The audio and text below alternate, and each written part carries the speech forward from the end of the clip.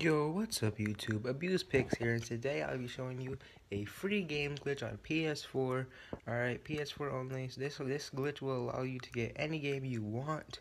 So yeah, let's get right into it. So this glitch will have a few steps, not really hard. No, nothing really too hard, or it's really simple. So let's get right into it, guys. So the first step you want to do is go to the PlayStation Store. Alright, PlayStation Store. Alright, after you go to PlayStation Store, you're gonna want to go to the game that you want to buy. So let's see. No,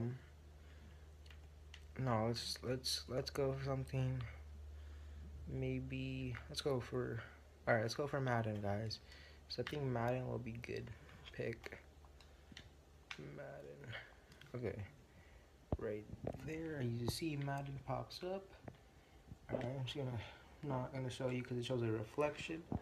Alright, as you see, it says Madden NFL 20, add to cart. So you're gonna press add to cart. Alright, standard edition. Always pick standard edition. Alright. Alright, as you see, current wallet 0.01 cents, 60 bucks subtotal. And you're gonna go proceed to checkout. You're gonna press credit or debit. Alright, credit or debit. And then you're gonna spam out. Alright, once you spam out, you wanna go back to the PlayStation Store really fast. You wanna go to the same game that you typed. So in my case, it's gonna be Madden 20. As you see, oh, put the wrong thing. Right there, so show the reflection. Alright, there we go. Alright, Madden NFL 20. It's in cart, so you're gonna want to press options. Press options on the in cart button. Alright, go to terms of service and user agreement. Spam out of there. Go to settings. Hurry, go to settings, go to network, and then test internet connection. Alright, I'm not gonna show you guys. I'm just gonna show you my internet stuff, but you want to quickly do that. Alright, quickly do it. Alright, quickly do it, very quickly. Alright, as you see, it's complete. And let's see.